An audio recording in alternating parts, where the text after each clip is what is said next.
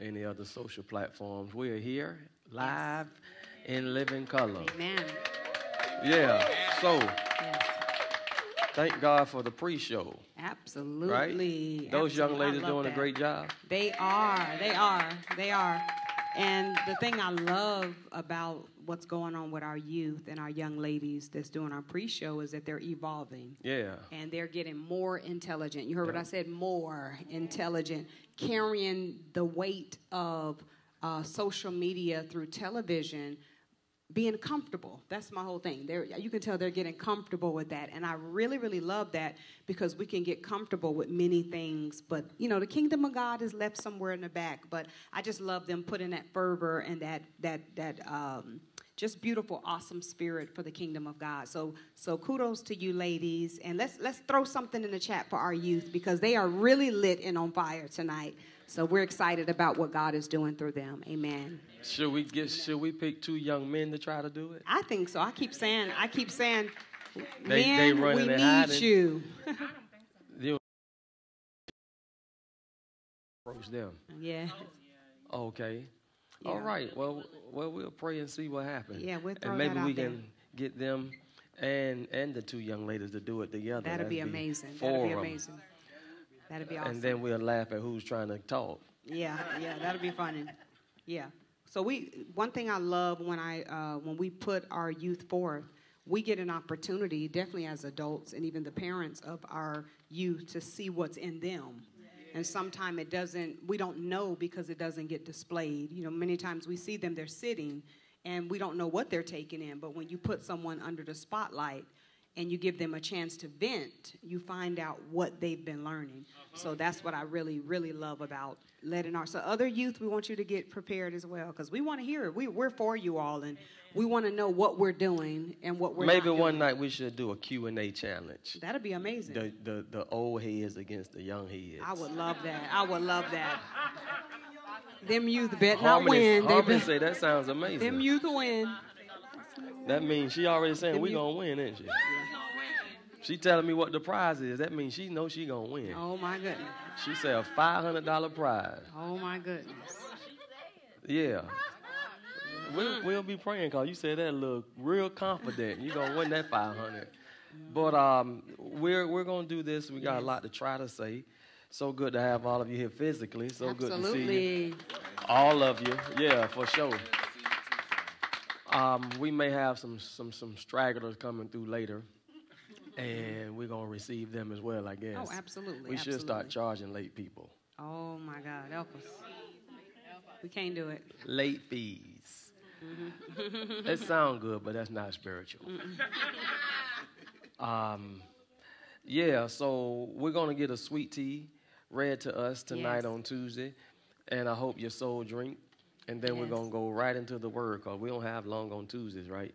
Absolutely. And I think it's a meeting after this for the youth department, I think. Is that right, daughter? For Easter Sunday. For some reason, I thought this Sunday coming was Easter, but it's the following. It's the next one, not this one. The 31st, March the 31st is Easter. The 5th, it's a 5th Sunday? Oh, wow. That's the Sunday the Deke's been missing. We ain't have a hot dog in a minute. They said they own it. We need something. They ain't have a hot dog in a minute. Fish sandwich. That's probably why the visitors stopped coming. See, these low responders. Please tell these deacons to come up to the high place. Pray for our deacons. Yeah, so come on, sweetie. Okay, so hi to our e-campus as well. And for those of you all that don't know what we're doing, it's called Sweet Tea for the Soul. Yeah. So we want to make that clear. For the soul. And it is so needed in this time. It's really needed. So let me get started. Our sweet tea for the soul tonight, it's a little short. It's shorter than the other ones. Yeah. But it reads, place your confidence, you ready? In Christ alone. Yeah. Live in faith. Live in faith. Not fear. Ooh. Very small, but very powerful. Live in faith, not fear. Live in faith, not fear. But the first part is the part I think most all of us, if I can be safe, is missing. Place your confidence in Christ alone. Alone. It's the alone part. And so I think it would be safe to say that most would struggle in that, because when we do a self-analysis on where our trust or where our confidence lies, will it be in God, or will it be in our spouse? Will it be in our finances? Will it be in our business? I mean, what would it be in? Would it be in our pastors? But place your confidence in Christ alone. So I think that really gets to me, because it didn't say place your confidence in everybody you know plus Christ. Good. Because we kind of spread our confidence out. Yeah. Good. We put it in Very everybody, good, and then Christ he's in the mix, but it says place your confidence in Christ alone. So that's just something that sticks out to me, that Lord, let us make sure that we know the only stable thing that we can depend on would be that confidence in Christ alone. And it says live in faith. And then live in faith, which is spiritual. Fear. Not in fear. Because we can put and build a residency in fear. Oh, absolutely. That's good, sir. We're going to talk about faith tonight, actually. Wonderful. So good. Sweet tea for the soul. Was that good, y'all? The sweet tea for the soul? Something to think about. Was your tea hot or cold? Y'all, any more cold tea tonight? You like yours cold? I like both. Okay, we had some cold tea and hot tea. But whether it's hot, cold, nobody say lukewarm, did he? You didn't want God to spew it out. Help us.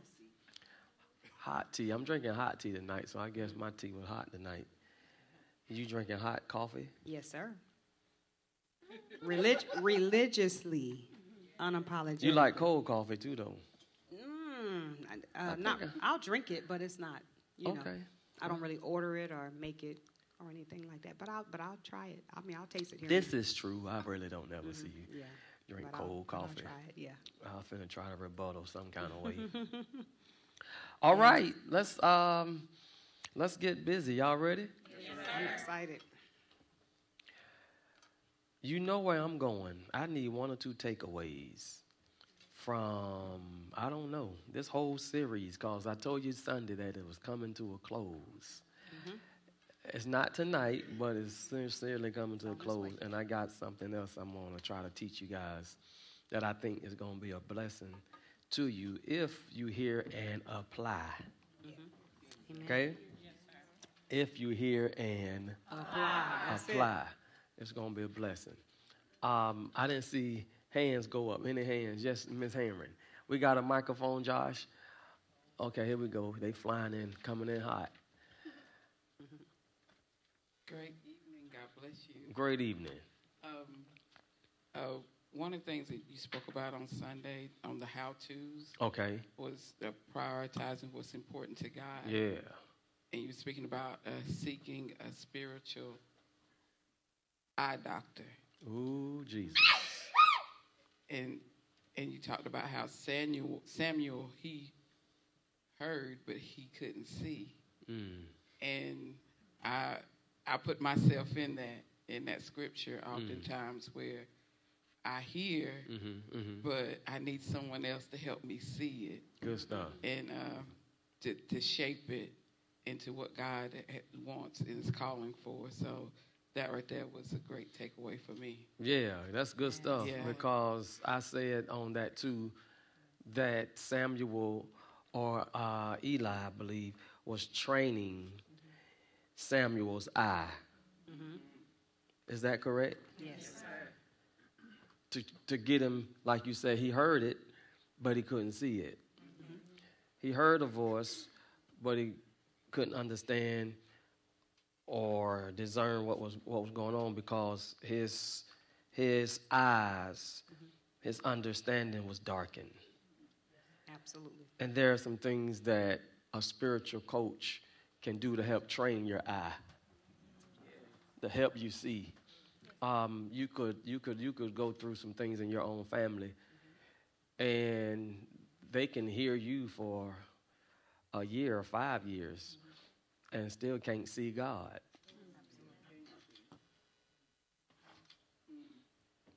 Do that make sense? I mean, I wonder how long you've been hearing us. And in some categories of your life, you still can't see. Yes, sir, because he allowed Eli to shape his eye. Absolutely. You understand? He did exactly what Eli told him to do. He did exactly what he said. And then we know Ruth in the Bible, she allowed Naomi to shape her eye. She didn't have the second phase of her life. It was through the instructions of someone else that could see. But she had to allow, which means submission, total submission agreement, to another person, whoever that person is, to, by faith, because you can't see it, you just trust it. Wow. By faith, trust the instructions and who it's coming from. But it still took her or his total participation to submit. So that next level cannot happen if you're not in agreement to totally submit to what someone's is so absolutely saying. So on point. And I love the Ruth Naomi illustration because it was her destiny, like getting ready to be unfolded, and she going in her own self could have just like messed it up. Absolutely. And when she went to when she went to Naomi, Naomi said, "This is what I need you to do. I'm going to help you see. I'm going to see you through this." And Ruth said, "Everything you tell me to do," what she say? All that you tell me to do, I'm going to do it. That's what she said. I'm not deviating from. That's when you brought out a couple of years ago, don't deviate from the script or something like that. Sir, like I'll be teasing you about these recipes. Still on me. I still got to try something new else. Stuff in this stuff. Just stick to the recipe. But we just like cooking, we try here and we try that. And she said, "All that you tell me to do, I'm going to do it." And that she did. Good stuff. And then Samuel did exactly what Eli told him. Absolutely. He helped train that eye. Ooh, and that's something Lord to Jesus. really highlight and really consider when you're receiving instructions from God through leadership or through whoever that coach may be. It could be with you working out, doing a business, financial coach. Do you really do all that they tell you to do? Or do you listen to all and then you pick and choose what you're going to submit to? Because that also will reflect your success level as well. Because in Ruth's life, not only was she successful, she was fully complete. She was fully complete because remember, she fully listened in all things where she was made whole.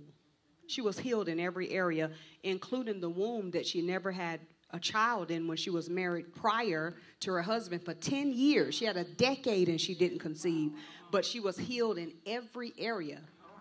They came broke. She ended up owning the whole field. Sound like poverty to rich. You came empty. She didn't have a child, but when she fully listened, even her womb was open and healed, and she gave birth to Obed.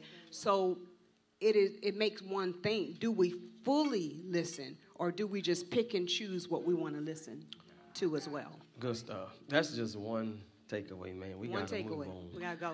Because I stick on this train eye for a long time. Okay, anybody over here? Yes, ma'am.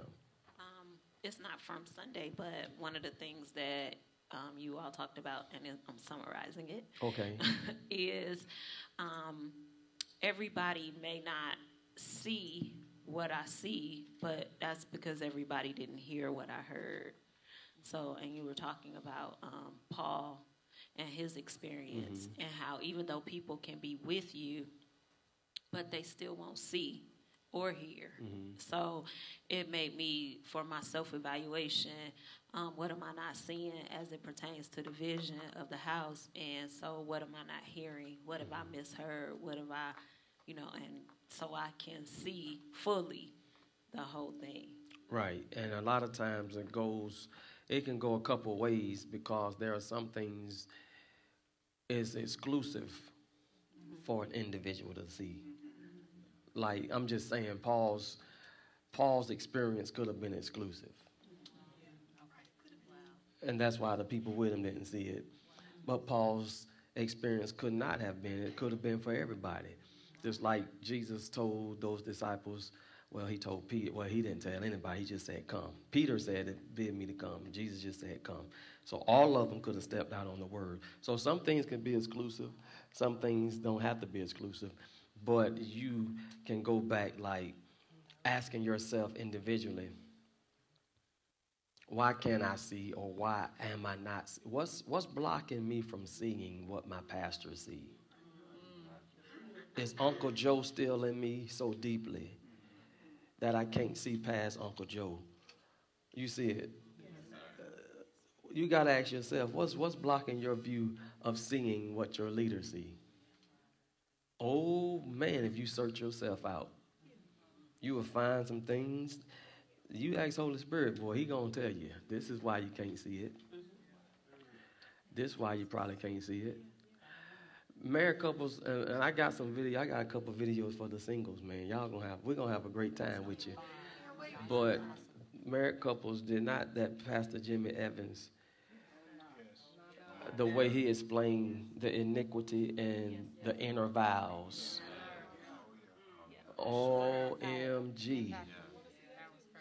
Yeah, y'all got to see that too. Absolutely. And it's something need to be seen.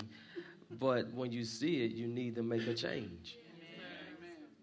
I mean, you can't be like, okay, who was these fellas in the scripture in the book of Acts?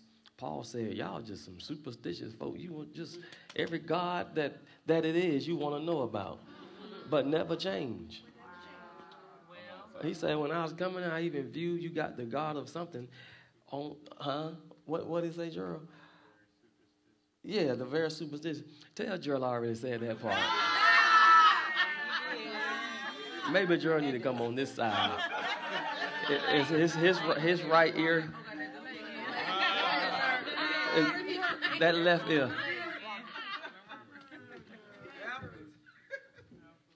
Find it, Gerald. Google it, cause you got me interested now. Paul said, and as I was coming up here, or something like that, he was so upset with these people because y'all want to see something all the time, but ain't changing. Because this iniquity thing, you act the way you act. He was saying this iniquity, I believe, translated in Hebrew or Greek means bent or to bend, to be bent. And iniquity has us from what our fathers and fathers or mothers did. It came into our generation and bent us. Now you act ill at people because of what your grandparents did. It just came through the generation. That's iniquity just come down through the generation and bent you too. But he said God wants us to be unbent, to stand straight up and to straighten up. As a matter of fact, I was thinking about that woman. I've been thinking about that since he said that woman that was bent in the scripture and could in no wise lift up herself. You got it, Gerald? Okay. I gave you enough time, I think. Let's see what it say. Gerald want to be a prophet tonight. Let him read. Read. Let's see if he want his job back. Come on, Herbert Washington. That's an inside joke now. He used to read for Bishop Barber, one of the best readers I've ever heard, Herbert Washington, Jesus. You, sir. Then Paul stood in the midst of Mars Hill. Paul stood in the midst of Mars Hill. And said, yeah. Ye men of Athens. Ye, look at this here. Now you got when I say read the Bible, what I say? Read the Bible. Read it. Get in there. Stand in there with Paul. Just get right beside him right now. He said, ye men of Athens. Can you feel it? Like, he was like furious with these people. He said, ye men of Athens. I perceive that in all things ye are too superstitious. He say, in all things, you are too superstitious. You want to know everything. And when you get to know it, you don't follow it. You don't change. He said, in all things, you just too superstitious. You got FOMO. Today we just say you just nosy. In all things, go ahead. Ye are too superstitious. Too superstitious. Verse 23, for as I passed by and beheld your devotion. He said, I passed by since I've been here and checked out your devotion, how you do things here. Go ahead. I found an altar with this inscription. Mm-hmm. To the unknown God. To the who? Unknown. Okay. I don't know what you said the first time.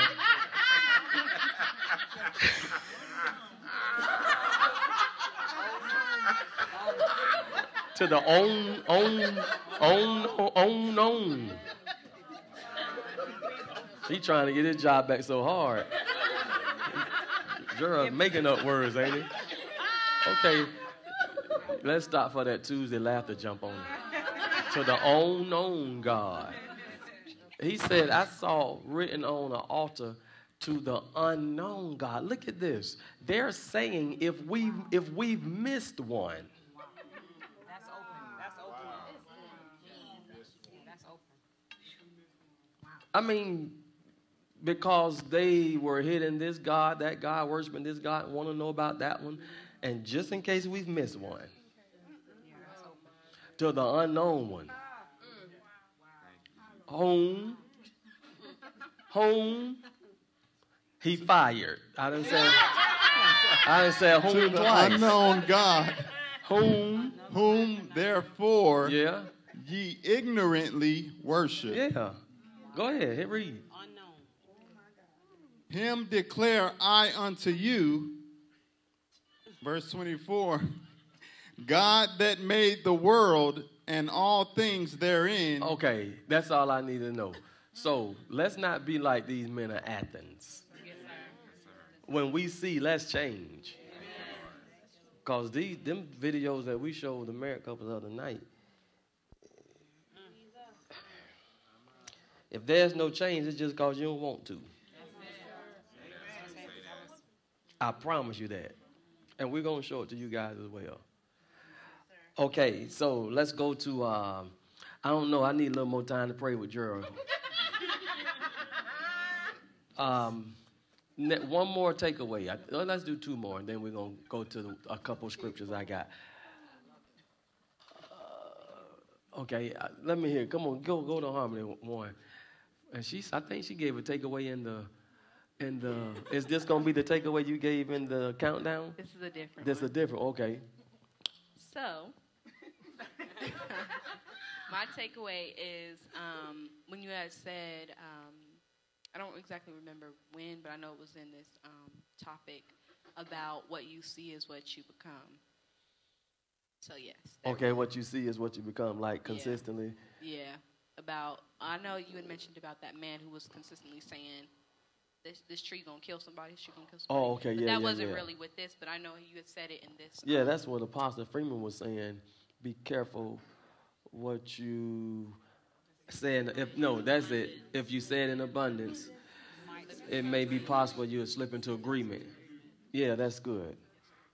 That's good. Very good. Thank you, Harmony. Go ahead, give it the voice. Let me see what. Yes, sir. I believe this was pertaining to Hagar, but the statement was made. It says, what you see is going to cause you, it's going to, basically what you see will preserve you. And I think that's when you were talking about how. What you see will preserve you. Yeah, I paraphrase it because I think when I was typing it, I might have mistyped something, so I couldn't read it. So basically, when she was out in the wilderness and she couldn't see, but God opened her eyes for what would preserve her. She saw the well. So that was the takeaway I got from that one. Yeah, why you guys think she didn't see the well if it was always there? Circumstance. Huh? You say she was concerned? Yeah.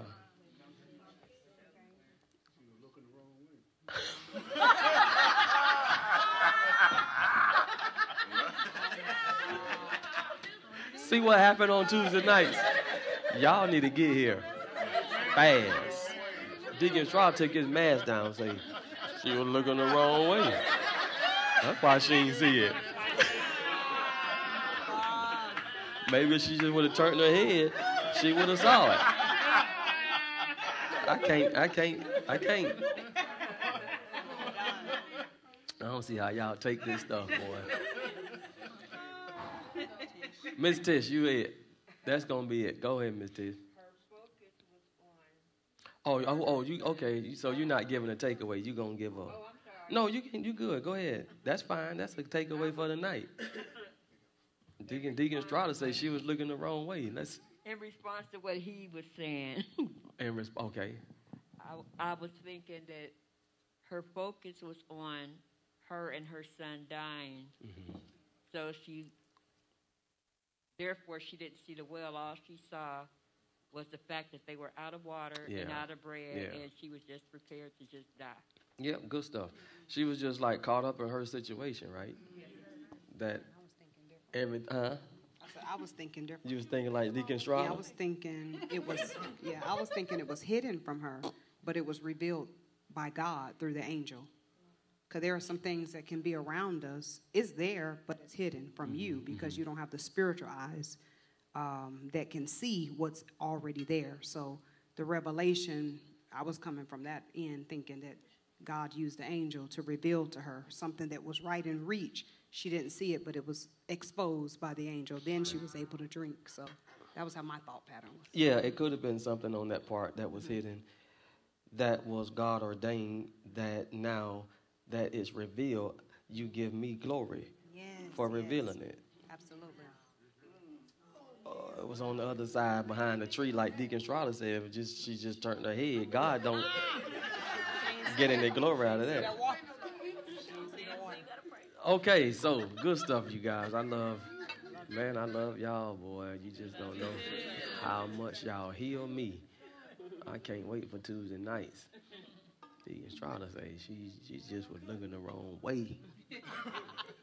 Okay, let's go to 2 Kings chapter 6.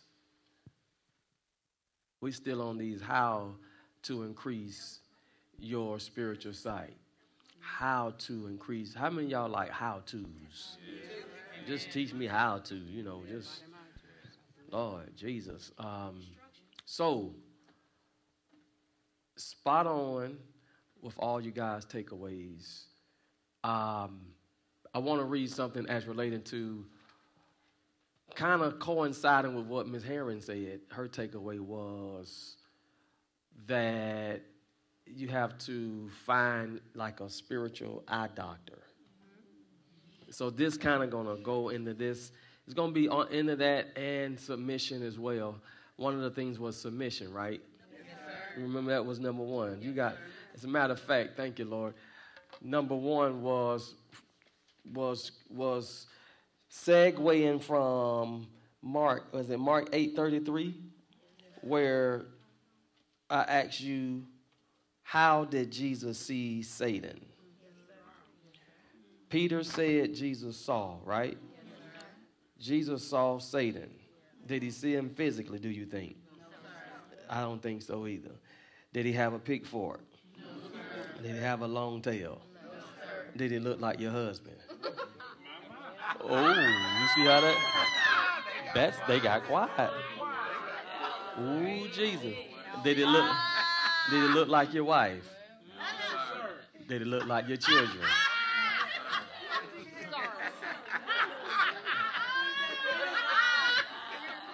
Okay.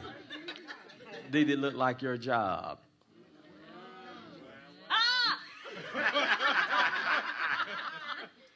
Okay. Will your job say you look like Satan? That part, huh? But Jesus had the capacity to see Satan. I said, how do you think he saw Satan? Miss Livingston was spot on. She said, because of his relationship with who? His father, right? He had a relationship with his father. He submitted to God. Somebody might have said, well, Jesus is God in the flesh. And you're certainly right. We're talking about God the Father. Jesus was God the Son, walking in the flesh on the earth. So God the Father was not on the earth. Okay, again, I make that clear. But he submitted, or his relationship to his father caused him to see what others can't see. I gave an illustration naturally the other day where Miss Livingston had Pastor Rachel's car, on an assignment. Pastor Rachel had my truck on an assignment, and I'm home, and something came up where I needed a vehicle. And I said, oh, my God, I got to get somewhere in a hurry. And I said, oh, Jesus, what I'm going to do? Then I say, oh, Ronald. I say, son, can I use your car super, super, super quick? I got to go somewhere real quick. He said, sure. Got the key, jumped in it, and about 2 minutes down the road, I, as his father, immediately knew something was off. Now, he's been driving his car for the past, I don't know how many months.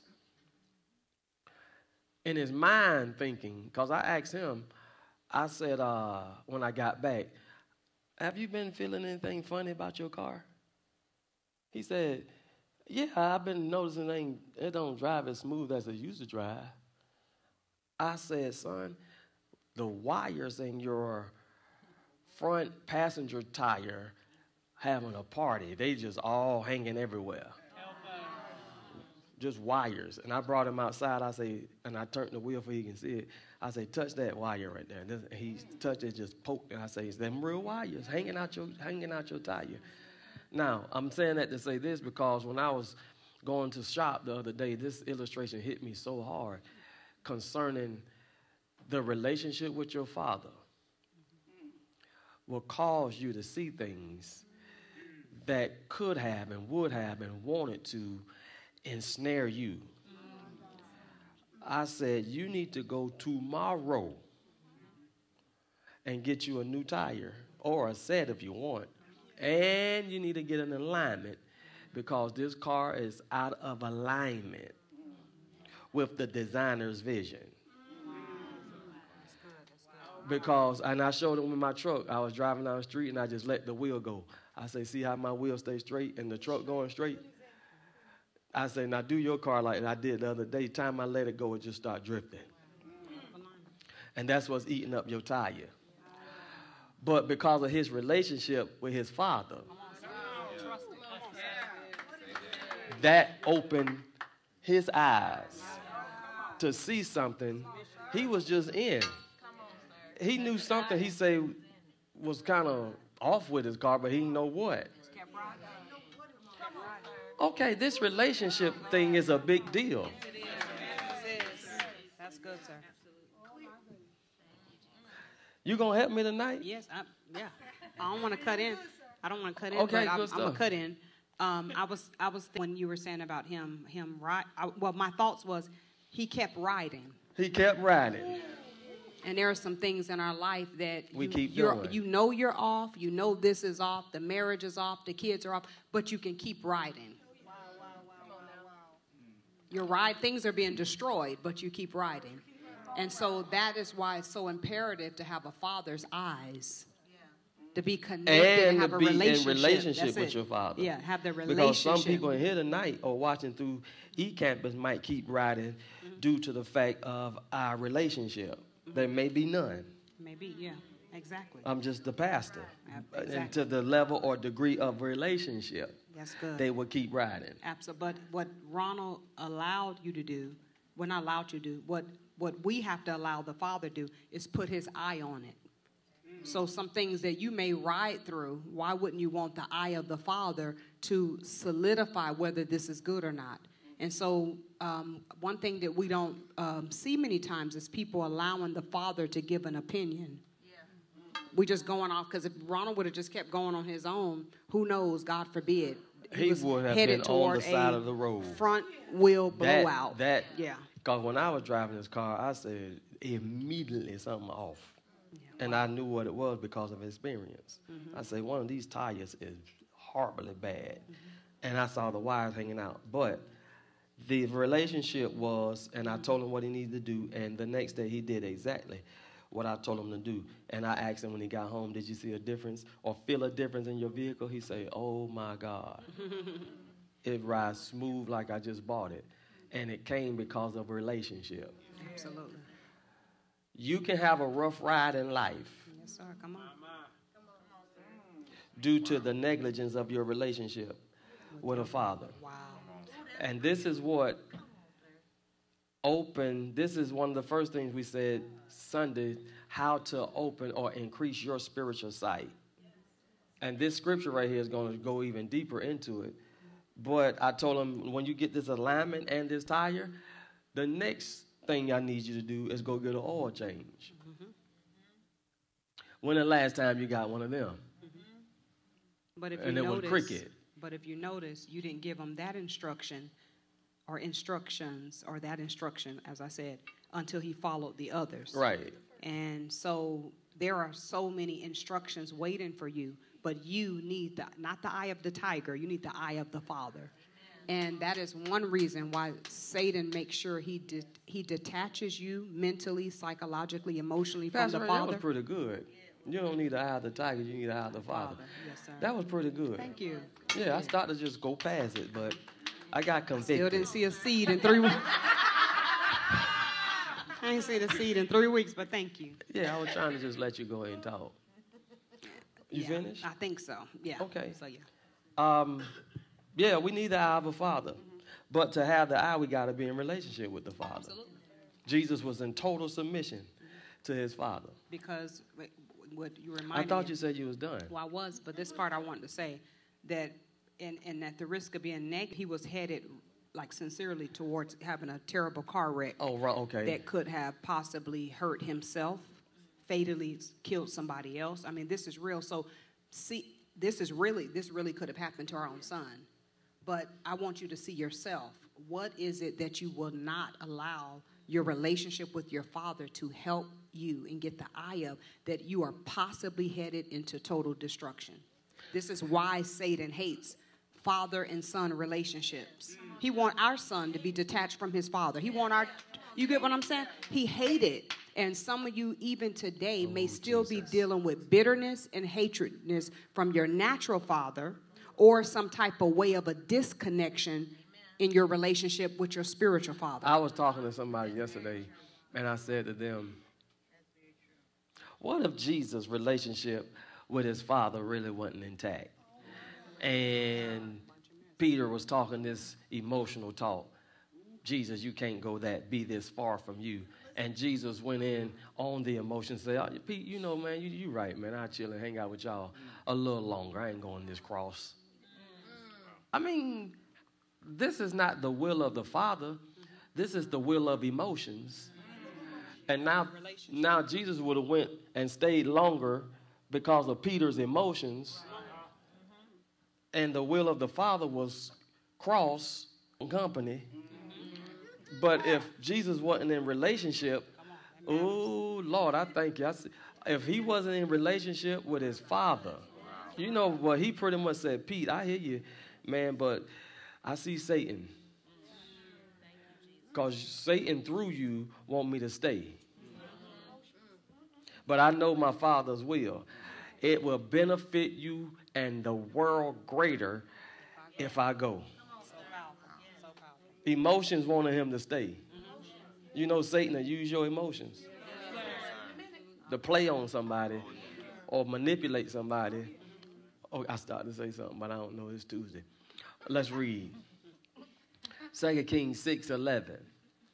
Therefore, was somebody reading for me? Okay, y'all reading too slow. Therefore, the heart. Did Bennett say that? Who? Oh, Blair said, I fired Gerald. Did y'all see? Was Gerald like trying too hard? To the unknown God. Gerald trying to get a job back. Let me read. I'm going to try. No, I won't too fast. Now, you was reading way too fast the other night. You got fired quick. No, I don't think you did. You was about to. I think you caught back up. Therefore, the heart of the king of Syria was sore troubled for this thing. And he called his servants and said unto them, will ye not show me which of us is for the king of Israel? Okay, go to 12. One of his servants said, none, my lord, O king, but Elisha, the prophet that is in Israel. Watch this. Tell of the king of Israel the words that thou speakest in thy bedchamber. And he said, go and spy where he is, that I may send and fetch him. And it was told him, saying, behold, he is in Dotham or Dotham. Now, watch this. Therefore sent he thither horses and chariots. Therefore sent this king. They trying to go spy out Elisha. He sent all these horses and chariots and a great host. You see that? Watch this. And they came by night and compassed the city about. Watch this. And when the servant of the man of God, who's the man of God? Elisha, right? Or Elijah. And when the servant of the man of God was risen early and gone forth or went out, behold, and hosts compassed the city. He saw all these horses and chariots. And his servant said unto him, unto Elisha, alas, my master, how shall we do? What we going to do about this? Watch this. And he answered, Elisha said, what? Fear not. Fear not. Watch this. For they that be with us, read it, are more than they that be with. How did he know that? Hold up. How do you confidently say, don't fear? See, when you got people rolling with you, they can't see what you see. They full of fear. They don't believe. This boy woke up and said, Master, ooh, they out there. Seen it. They coming. They coming. That boy saw with his natural eyes a host of chariots and horses. And Elijah was like, man, he said, fear not. Calm yourself down, because I see something. He said, for they that be with us are more than they that be with them. Now watch this, based on Miss Herron's takeaway. What was Miss Herron's takeaway? That you should find yourself a spiritual eye doctor, right? Okay, watch this. This mentor piece, like Eli Samuel. Watch what happened with this. Go to verse 17, yeah. And Elisha prayed. Watch this here. Ooh. And said, Lord, I pray thee, open his eyes. Watch this. That he may see. Basically what I see. And the Lord did what? Open the eyes of the young man, and he what? So are those natural eyes? Okay, now watch what he saw. And behold, what? The mountain was full of horses and chariots of fire round about Elisha. I love it. Praise the Lord. I received that. Yes, God. Oh, my God. Oh, it's amazing, daughter, what we don't see. It's amazing what have you anxious and another man calm. Come on. What they see. This boy ran out here and saw these horses and stuff with his natural eyes. He was just like, oh, my goodness. What? We about to, it's just me and Elisha here. We about to die. Elisha say, man, if you don't sit down, you don't see this? Boy, if you don't see what I see. And it shows you, sir, that natural eyes will bring you to panic a lot. So if you're a person or someone that panic a lot, you get real anxious over stuff, that's 3-dimension. Because if you really look with your 3 dimensions, you're going to panic. You're going to be overtaken with fear.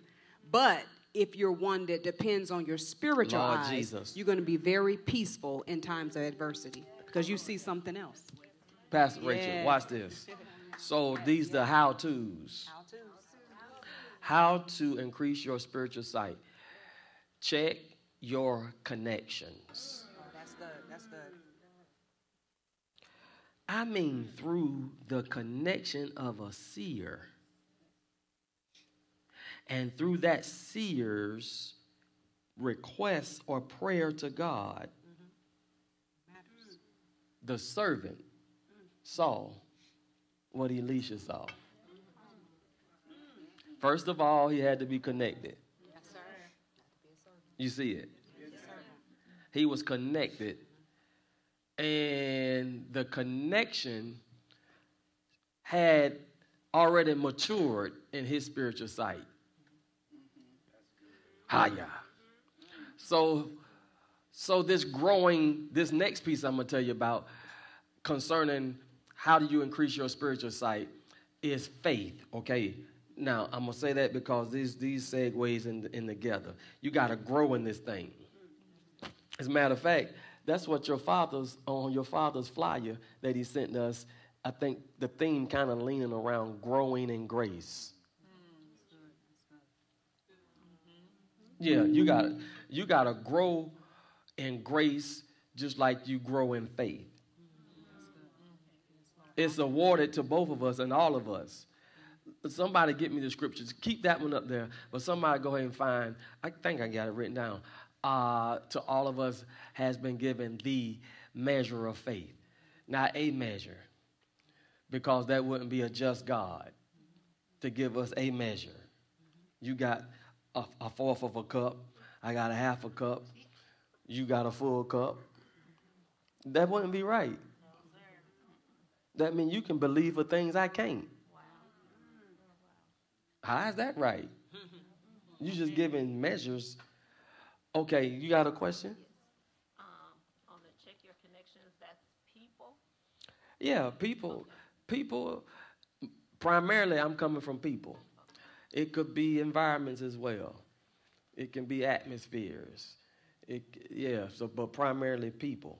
Check your connections because, watch this here, sight is contagious.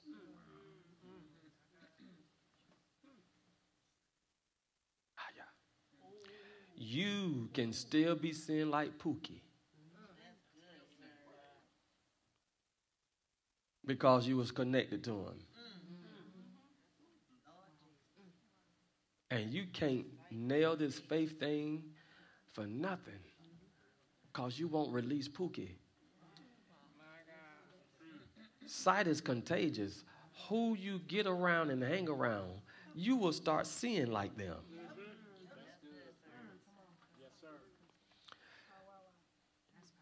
Elisha prayed, and he just prayed. Look at the connection.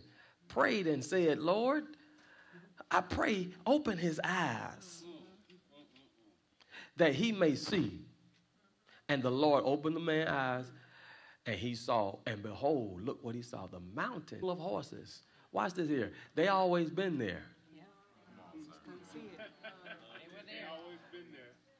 He just couldn't see it. So when Elijah, with his natural eyes, saw the king's horses and chariots, Elijah probably said, yeah, we go, ooh, gee, they about to take a L. Boy, you see this? They about to take a L. But in his mind, we about to take a L. He saw the mountain was full of horses and chariots, of fire round about Elisha. And if Elisha say those that are, there are more with us than with them, that means we had more horses than they had, more men than they had, more chariots than they had, and we got some fire with ours. He said, fear not. Don't you go in this thing in your emotions and your natural vision, because you're going to straight lose.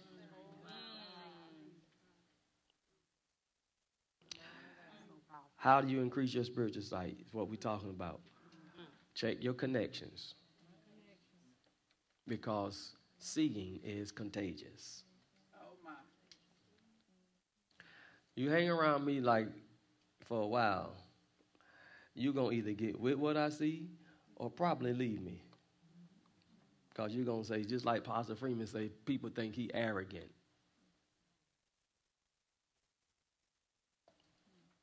And a lot of people don't want to be bothered by what he see. But the man can't help what he see. What if somebody just flat out told you, I don't want to be around you, man. You just poor in spirit. You just always see negative. You just, please, just go. You always see us losing. You see you being sick. You see you being, you see. And now you come against a man that's seeing healing and health and wealth and prosperity. And now he arrogant. It's either this end of the pendulum or that one. And sometimes we don't know how to just hang in the middle somewhere.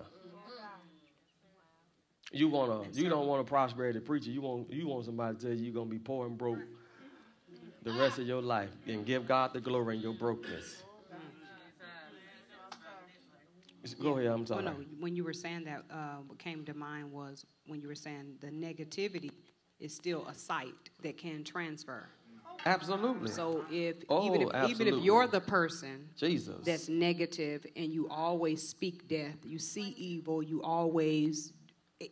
that sight can transfer to your kids, your spouse, and everything in your house can become blind like you in the negativity as well. That's why Pastor so it's Jim good Evans, or bad. Yeah, good or bad. That's why Pastor Jim Evans was talking about this iniquity. Once we can stand and break this thing and break these inner vows, we will project, watch this, righteousness to the next generation. Amen. Amen. You know you didn't receive it. Iniquity came into us. But if you don't break it, you're going to project righteousness on your grandchildren. Your grandchildren's children. So you can project righteousness or project iniquity. The fathers have eaten sour grapes, and the children's teeth are set on edge. Your children struggling because you refuse to stand up.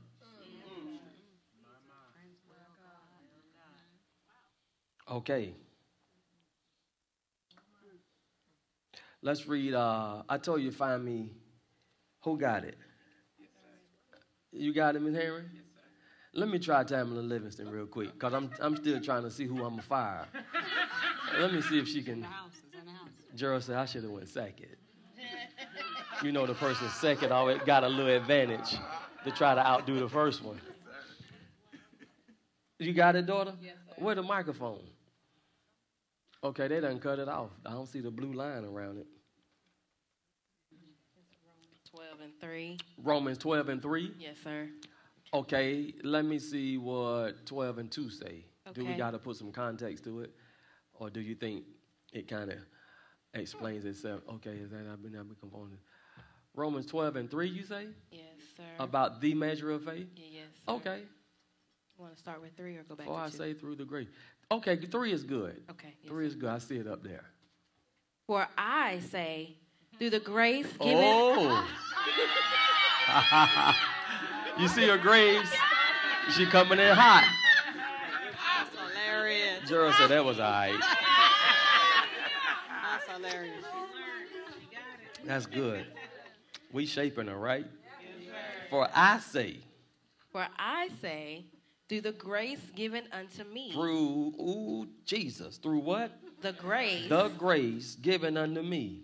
I'm saying this through the grace, Paul said, that was given unto me. Go ahead. To every man that is among you, not to think of himself more highly than he ought to think. Come on. but to think soberly, according as God hath dealt to every man. As God has dealt to every man. What's the next word? The. In the King James Version, it says the measure of faith. There are some versions that say a, that's written in man's perspective, basically. But there is not a measure, because that wouldn't be just. You think it'd be just, Ms. Herring, for God to give me a measure more than he give you? That means I can believe on a higher level than you can, off gate.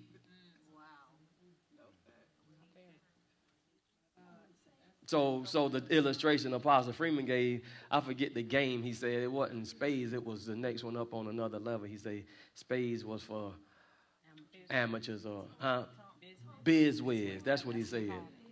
He said it wasn't no spades. We played biz whiz. Spades was for amateurs. He said, but like somebody dealing you a hand of cards, and he said you pick up your cards after they finish dealing it, and you got you got everything that's needed. Got everything that I need. Your goodness and your mercy. And you already looking at your partner. We're going to get 12 books. We're going to get it. And then somebody say, hold up, how many cars we supposed to have?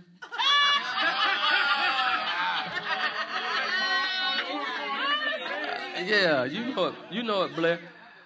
Oh, wait, don't start no misdeal stuff. You got the best hand you ever had. Now you got to throw all this stuff back. You call it misdeal. That's what we could have called on God. Because the scripture said he dealt unto every man. And if I looked at Pastor Rachel's life and saw she had 3 cups of faith, and I only had 1.5, misdeal. Oh, no, God, throw this back in. Misdeal. How you going to give my wife 3 cups? So would it go by, since we all have the same measure? The same measure. Do that also mean that some is actually working the measures? That's what I'm about to go into. The measure, I'm sorry, yeah. Yeah, everybody is given the measure of faith. Uh-huh. But just as we grow in grace, we have to grow in faith. Okay, I see what you're saying. And there are some people that take their measure to the gym. Wow, okay, I get it now. And some people take their measure and sit on the couch. Or bury it. Help us. And just like the illustration he gave, matter of fact, when me and you went to support him in Charlotte, he called a young man up and he got a jacket, a sport coat from an older gentleman. And he said, now look at this jacket. This is the measure of faith. And he put it on that little guy. And that jacket almost looked like it swallowed the guy. He said, this guy has to grow into this. Oh, Jesus. This faith thing you got to grow in. But all of us got the same measure. But there are some of us that's stretching and working, growing in faith, where we can believe God for things that you probably can't. Even though you got the same measure, mine now is growing. I'm growing into mine. Does it make sense? Yes, sir. Does it make sense? Yes, sir. Okay. So how do you increase your spiritual sight? One word, faith. That's good. Jay, you got to see it without seeing it. That's what I've been talking about, this eye. Some people call it the third eye. You got to see it without seeing it. Okay, now, faith is, we can go to it, or we can go at it so many different angles. Let's go at it by the scripture that says, okay, is that Hebrews 11 somewhere? Hebrews 11 is the faith chapter, right? Okay, is it verse 1 then, by faith? I mean, faith is one of them. Where is it? Somebody find it. 11 and 1. Come on now. Come on, Tamla. Boy, she get like Herbert Washington now. What Hebrews 11:1 say? Now faith. Ooh, I like it. Now faith is the substance of things hoped for. Okay, watch this. Per Apostle Freeman's teaching, what God gave him, that faith is acting on what you believe. And then I came back and said, let's just say one word, faith is acting. You remember that's why I start teaching act like it. Right? But you can't act like what you don't see. Well, that's good. Yes, sir. So is it safe to say, as I said in a marriage retreat, that faith is not blind? Right? Faith is not blind. Therefore, it can see. So let's just play with the scripture. I'm just playing with the scripture a little bit. So we can say faith is seeing, right? Let's read it like that. Now seeing is the substance of things hoped for. Now when I say seeing, I'm talking spiritual. Now seeing is the substance of things hoped for, the evidence of things not seen naturally. You got it, don't you? Now seeing, I see it. Ooh, Jesus. Now seeing is the substance of things hoped for, the evidence of things not seen naturally. So we can go to say faith is seeing. Faith is not blind. Now we can go to where Blair was just saying, don't go there yet, but I'm going to say it, 11:27, by faith Moses. Yes, sir. Okay, let's take out the word faith and put the new word in. By seeing Moses left Egypt.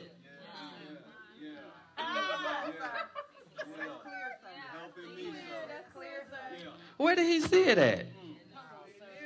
In his head, right? In his mind. He understood something that some other people didn't. By faith, by seeing Moses, watch this, left Egypt, watch this, not fearing the king's wrath. What does it say? But for he endured, okay, as seeing him who is invisible. Tamla hired. Okay. He endured as seeing him that's invisible. So faith is seeing. How do we increase our spiritual sight, class? Faith.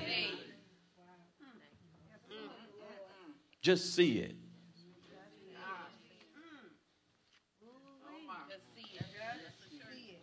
That's a shirt grade. Just see it. Well, sir, when you was speaking on that, what the Lord was giving me, that a lot of us don't like to act. Okay. Because act is work. Yes, sir. And we would rather have something we can see. So we don't want to do the acting. We don't want to do the faith thing. Because I just want to wait till I get paid. And I know I'm going to be able to do this. Okay. I don't want to believe God. I don't want to act. Yeah. I'll just save up 3 years for this vacation or do whatever, which means it keeps you in control of the 3 dimension. Okay. You keep yourself in bondage because you don't want to act. But acting is what I do because I see. So that's very logical, right? It's very logical. So and you have to check people, that. A lot of logical people are like spiritually blind. Absolutely, absolutely. And if you bring faith to them, they think you crazy because they're like, just pay for it. Just wait till you get paid. We don't got to believe God. That's what some people came against us. You don't remember some people came against us when all of us went to Arizona years ago with a one-way ticket. Yes, sir. We saw something. Some people said some stuff. Oh, absolutely. But I already saw myself back in North Carolina. Oh, absolutely. I knew it was coming back. I knew I'm coming back. Yes, sir. I mean, come on. One-way ticket. Get the ticket one way. How you getting back? The logical man say, faith. We trust God. We getting back to North Carolina. Don't worry about it. You did. You did. But don't worry about it. We got back and brought 2 with us. Absolutely. But a lot of people, you have to examine yourself. A lot of people don't like that part of God. They don't want to trust that part of God. They'll save instead of have faith. So you have to really be honest on that area. Would you have taken that trip with 13 of us on a one-way ticket? And guess what? We were broke. I promise you. No, I promise you. We were broke beyond measure. Everybody was broke because we scraped. This is real. We put gold. Everybody put their. I felt like we was in Jesus' day. We took off rings, old wedding rings. We put our gold together. We basically put it all on the table to pay all these tickets off. And the only thing it did is gave each of us a one-way ticket. We didn't even have a place to stay because we couldn't afford to stay. And I just want to know, be honest, would you have taken this trip? But the thing, I don't even want to hear the answer. But the thing is this. We already know. So fast. We already know. No, seriously, I don't want to hear the answer. But the thing is this, like Elisha's servant, some of those people that went with us trusted my sight. Absolutely, absolutely. And I had to say, fear not. Absolutely. Just like Elisha did. Oh, absolutely. We getting back to Carolina. Yeah, absolutely. You really think Trust God. I'm finna get on a plane? With our homes here, jobs here. My house still here. My car still here. Come on, man. And I'm talking about on the last night maybe of the revival, one man, which was the chief of police, gave us an envelope this thick. Yes, Lord. Because the first couple of nights during the offering, I say, well, Lord, I know you showed me, but you're going to have to touch these people's heart. Because they giving a nickel here, literally, and a dollar there, literally. And I'm going, who was keeping the count of the offering? Gerald or somebody? I say, what the Lord blessed with tonight? We got $14, sir. I say, we're going to trust God. $14 can't do too much of nothing, right? It's 13 of us got to get back home. Second night, what we got? We got about $30. That's 30 plus 14. What's that, 44, $45? I don't know if it was a tithe on a ticket. Okay, third night, about the same. Yes, sir. So the people with us I didn't even share what we had because I don't want to spread no panic through the camp because I see something. Oh, Jesus, about this last night. I understand. Faith trip. This last night, I literally thought I was going to heaven, one thing, because this man grabbed me. Did you see how he grabbed me and picked me up off the ground? That man picked me up off the ground. He was a tall chief police guy. And he was at the altar praying. I'm laying my hands on him. And I'm declaring some things in his life. And he stood up, man, and started shaking and picked me up off the ground and just hugging me. It was his expression of love to me, like, thank you, thank you, thank you. And this man gave us an envelope about this thick. Promise you. A manila envelope. And then something broke in the others as well. And then when he gave, everybody just started coming, laying stuff, jewelry at the altar and everything. And we paid for our tickets and brought 2 more with us. Well, sir, it was so much. We left that revival. Of course, again, supernatural there, supernatural back. We left that revival. We went and did another revival in Phoenix, Arizona. Yeah. And we were able to pay for hotels. Remember, we didn't come on hotels. We had no hotel money, baloney money, no dessert money. We didn't have any kind of money. But God provided for us when we got there. We all had a place to stay. We ate good. Leah and her husband, Sean, met us. And this one loaded down the food, had fried chicken on the reservation. Loaded it down, had the what is it called? The machine y'all had to cut the lights. Yeah, they were supposed to leave the generator. They brought the generator. We didn't even have lights. We didn't even bring that into the equation. I know, none of this. We didn't even think about. I mean, we just trusted God. We set up the tent and say, what microphone we gonna use? We was like, what's the light? Where the lights at? Then Leah them came. We didn't really know. Y'all need a generator? I mean, yes. Yeah. They brought the generator. This was all supernatural stuff happening. God provided so huge and so big that we left a revival into another revival, had hotels. And I even remember at that time, even my sister, who's, God bless her soul, Elizabeth came to that revival and said, Pastor Ron, I want to pay for y'all hotel ticket. Absolutely. It's like blessings on blessings came. I'm like, my sister paying for our hotel? Yeah. And then we went into another revival in the city. Can you roll with people of faith? I just want to know, can you roll? Right there. That's him. What? That's me praying for him right there. Oh, my God. After I finished praying for that man, he stood up. Where did you get that? That's Minister Livingston. Jesus. Thank you. Livingston, you brought that up good. That's him. Tell my daddy had hair. Yeah, I had some good hair. That's my baby. That's my baby. What year was that? Huh? When was that? She said 82. That's your people. That's your people. 2007. 2007, you all. So 24 minus 7 is what? 21? No, 17. 17 so that's years 17 ago. years ago? Man. Y'all don't understand. That's that same revival, this blind lady, eyes open. And she said after service one night, everybody was in the corner acting hysterical. They called me over and said, Pastor. I said, what's going on over here? She said, this lady can see. And I'm thinking to myself, I said, well, she's supposed to be able to see. And they said, no. She was blind when she came here tonight. Faith trips. And from that time on in that revival, folk getting up out of wheelchairs, spinal cords. There was at least out. 2 or 3 spinal cords were healed. Lord Jesus. On that during that revival. Okay. One was the young man, and then it was somebody else. It was 2 different ones that said they had a spinal cord, a curved spinal. But who was the man? Oh, was it Shy? Who was the man that I was scared to pray for every night? Because every time we prayed for him, he fall like he broke his leg. Huh? No, that wasn't him. No, that was Ricardo. Ricardo, Lord. Every time I pray for him, I was like, is his legs broke? They just go some kind of way under him and twist. And I said, I ain't praying for him no more. Yeah, quick, too. Okay, let's get to the end of this. That's good stuff, though. That brings back some memory. We got there totally, sir, by spiritual eyes. Yeah.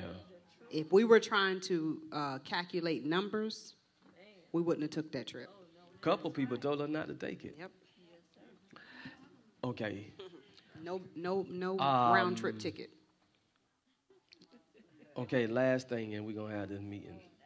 As a matter of fact, I'm thinking, okay. Oh, Jesus. Okay. I think that's a climax. So, faith,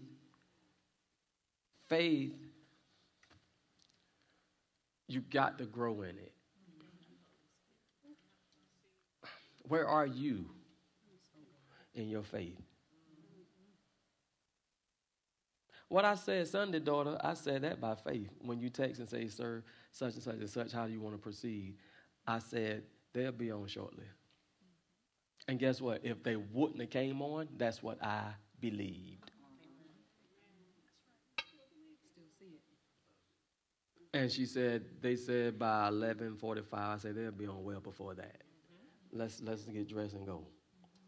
And as soon as Shy say, Father. As soon as the prayer started.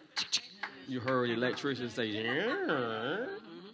Electrician say, these people crazy. Let me obey before I get fired. But the lights came on when she said Father. She did. And she said Father, and them lights came right on.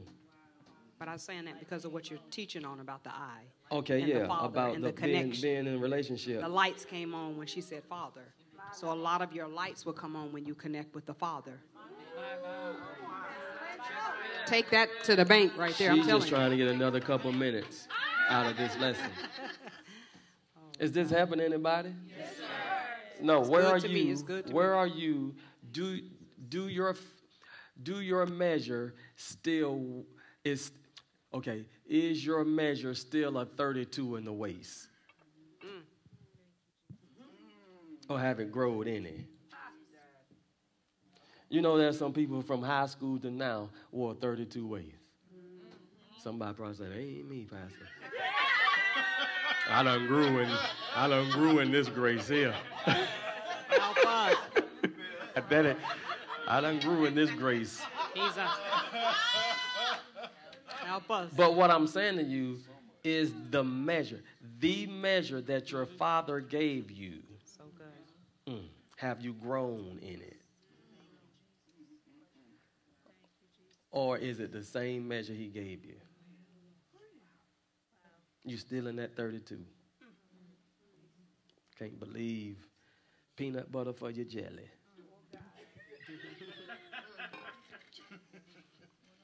And fear will stop your growth as well. So if you're afraid to believe I had God, a scripture about fear. I think we talked about that fear. No, hold on. I'm sorry, sweetie. That's okay. God, is it Jude? Okay, building up yourselves in your most holy faith. Where is that? Find it, somebody, Tamla Livingston. Jude. I think it might not be Jude. Building up yourself in your most holy faith. Okay, somebody find it, somebody real quick. Building up yourself. That's what I'm hearing in your most holy. 20. It is Jude? Yes, sir. Well, praise the Lord. If you read that word, it'll come up in your spirit, boy. Jude what? 20. So if somebody say Jude 20, you know it's only one chapter. Right? Jude 20. Verse 20, right? Yes, sir. So say Jude verse 20. Jude verse 20. And they'll know it's only one chapter. They better know.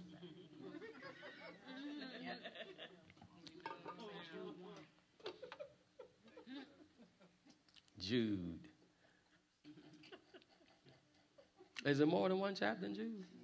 Oh, okay. I'm just checking. I'm trying to check myself. But ye, beloved. Or beloved, however you want to say that, Pastor Rachel.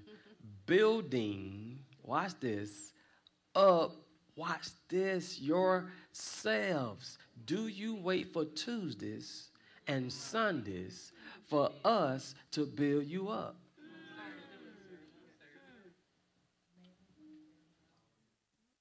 How do we do this, Jude? On your most holy faith. How? Praying. How? In the Holy Ghost. Whenever me and you pray in the Holy Spirit, you building and growing in this faith. That's why the devil don't like for you to speak in tongues. Paul said, I pray in tongues more than all of you. One of the last heathens that got saved. Now I surpassed speaking in tongues more than all of you. Because he had tapped into this mystery. He see something. He saw something.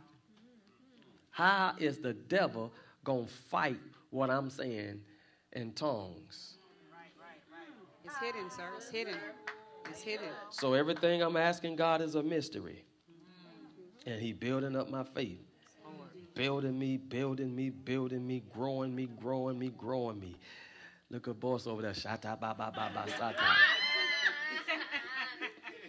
That's good, daughter. Growing in faith. One way you can grow in your faith is praying in the Holy Ghost. See, and I agree. Then we can ask a question. How much do you pray in the Holy Ghost? Didn't you say? Gotta be honest about it. And this wasn't. I don't know if it was this season. It was. Yes, sir. Still this season. Okay, you told me that the Holy Spirit personally was telling me squeeze like your never heart before, because I pray, like never before. Yeah. Pray more in tongues like you never have, and I see why. I see why. Yeah, absolutely. Things that the enemy has been trying to throw out. Yeah. But, that's one of the things he told me. So he was in another way saying, build yourself up in your most holy faith.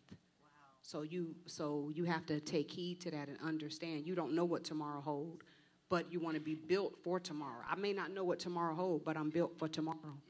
You see what I'm trying to say? Jesus. I'm ahead of the current because of what I see, because God has already gone before me. He's already said, build yourself in prayer like never before. Pray in tongues like never before. He's telling you to get out, go work out.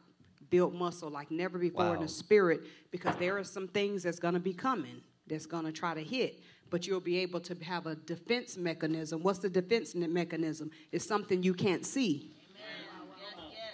Oh, you don't understand. Wow. So you want to build that side. Okay, so there's some faith that the measure has been given to all of us. All of us, yes, sir. How much have your faith expanded? There were some, like, cracks at the house that we trying to seal up.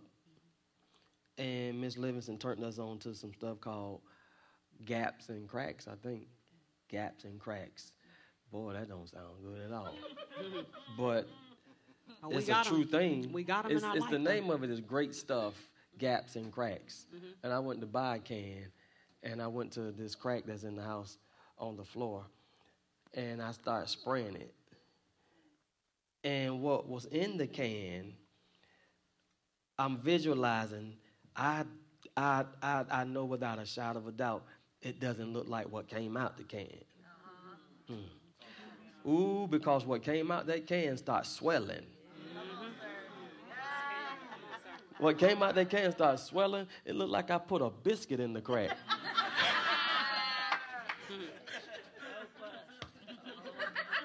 I told Pastor Rich, I say, do it supposed to swell like that? Look how that thing looks swole. I mean, it's really like a fat little biscuit. I said, maybe I should have just evened it out or something. Now I got to go do it all over. But what came out that can started swelling. The measure is in you. Yes, it is. But is it coming out swelling? It's up to us to make it swell. It's up to you. Spreading everywhere. It taught me how to spray it next time. Please don't get none on your hand. Oh, my God. Son, I washed my hand. I just got the last bit off of doing this Bible study. Y'all don't even know. It wouldn't come off. No, I washed my hand 3 times and then took a shower. Still was on. That stuff was still, so I ain't coming out. I am not leaving here until you come out. But the measure has been given to you. Let's quit. And can I say this, sir? Go ahead, sweetie. When you sit up under ministries of faith, what we try to do is get you uncomfortable to expand your measure. So we'll put you on faith runs, some of y'all. And if you see spiritually, you know God is trying to build your faith.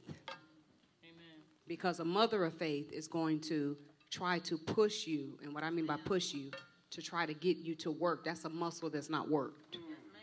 And so you'll say, Mama, that's what Mama talking about? Oh, that's crazy. She telling me to do what? No, Mama sees something, and I'm trying to now train my daughters. I'm trying to train your eye by what I see. But you can't go up against what I see because you don't see it. You got to submit up under what I see. Come on, somebody, come up under my wings or come up under pastor wings if you're sons and submit to what, you don't have to see it. You don't know how easy this is for you. I got to go to sleep. You don't have to see it. You just have to believe it. Ruth did not see it. She just submitted to what Naomi saw and she reaped the whole field. So wouldn't it be worth it if you reaped everything that God, you don't have to see it. Just submit to what the sight that God has given someone else, and he made it easy for you daughters. He made it easy for you sons. But the total submission agreement is what's required for you to ride off of my faith. So 13 of us with a one-way ticket rode off of the father and the mother's faith. We saw something. We was up all night. We didn't sleep. I trained the eyes of Michael Newkirk and Tahisha Newkirk all night. We couldn't even get 13 one-way tickets. And I said, I don't care what they say, go to the next one. I said, I need you, Davion, and Michael getting up. All of us was interceding. We don't want to ride on separate planes. No, we want I the said, same plane. It's going to be the same place. She said, Mom, I did that. They said they can't help you. I said, go to ask them for their boss. Who's their supervisor? Who is their supervisor? Let's go up the chain. And I was like, get up. Now, and she'll tell you this. They had me on a speaker. Am I right? They had a regular phone. They had me on a speaker. And I was administrating in faith, training their eye in faith. Tahisha didn't sleep the entire night. And I was still training her in faith because of what I saw. Yeah. And this really happened. This is how we ended up getting 13 tickets. It was the last person at the point of exhaustion that said she was not even supposed to be. By this time, it was like, what, 7 in the morning? No, it was like 2 p.m. Oh, 2 p.m. We had done this all night and didn't get no breakthrough. I didn't know it was that late. About 2 p.m. that finally the lady said, hello, I just kept saying, tell them they boss and they boss. This 2 p.m. This how long? All night. We didn't sleep. On a speaker administrating in faith, intercede. Tell them I need to hear them speaking in tongues. This happened all night. And then finally, the lady, they gave it to another boss. The lady said, hello, how you all doing? I just knew this was the right lady. She said, I'm not even supposed to be working, but I can help you all. The lady got right on, got 13 tickets for a one-way. All of us was on the same flight. And I don't know if you all remember this. Even at the last minute when we got these tickets, we had to be on the flight within an hour in Greensboro. Pastor was literally cutting somebody's head and had to leave from cutting. He was at work, cutting someone's head. I had 3 customers waiting on me. I say, I got to go. Understand. And they was like, Ron, what? I say, I'll see you when I get back. He did it. It was a sudden move through faith. Yeah. And we knew God was going to do it. Good yes, stuff. Sir. Good stuff. Okay, so this is the closing. To a large degree, and we got to show you this video as well. Dr. Miles Monroe said, to a large degree, your husband is your father as well. You've heard me say that before. Yes, sir. But sometimes we hear other people say they hit home. That's why he never told the woman she had to do what? Leave or, huh? Yeah. Did God tell the man or the woman that? What the scripture say? Therefore, if do it say man? Okay, go to what it say. Therefore, where is it at? Genesis. Where is? Huh? It's a couple scriptures throughout the Bible talks about that. Somebody, okay, media not back there. They sleep, I think. Shy got it? What did it say? Oh, you don't? Just Google it. Let me Google it. Yeah. That's a good thing, actually. What did it say? Mark 10 and... Yeah.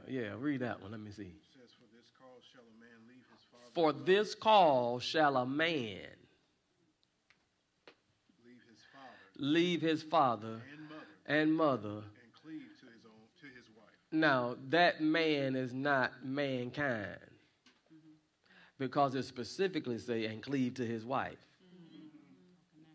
That's a natural man. Therefore, he never told the woman to leave her father, did he? Or did he? Because at a wedding, in most cases, a father walks her down the aisle, right? But he gives her to her father, the husband. She's never left. But this is why I'm ending this like this. If you are married and you are not as a husband in line with your heavenly Father, That part. Come on. how could you be a true father to your wife? Okay, you got to birth this lady, shape her.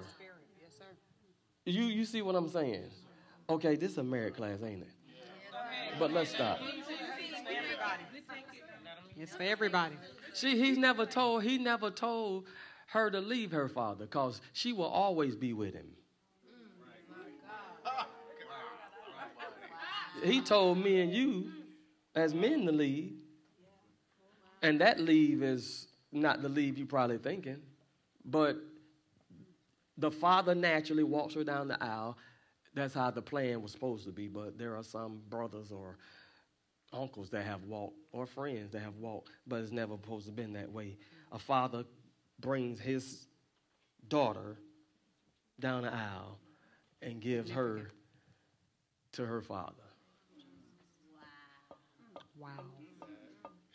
That's deep. That's pretty deep. And she is where God wanted her to be from the beginning. Watch this here. From Father God to Father naturally to now Father husband. So powerful. Never left. So powerful. You ask yourself in your marriage here or eCampus, if you're a wife, are you fatherless?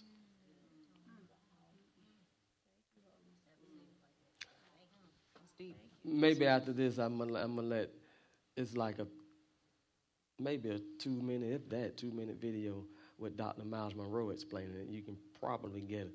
Sometimes I can become a familiar voice, and you might can understand it. So last thought, we're going to send it over to them because they're telling me to be quiet. I'm good. They're giving me signs. I'm good. Huh? I'm good, yeah. I'm like Apostle Freeman. Apostle Freeman be looking like, why y'all got that sign up? Put it down. I'm not okay. All right, okay, Pastor Rachel. Let's send it to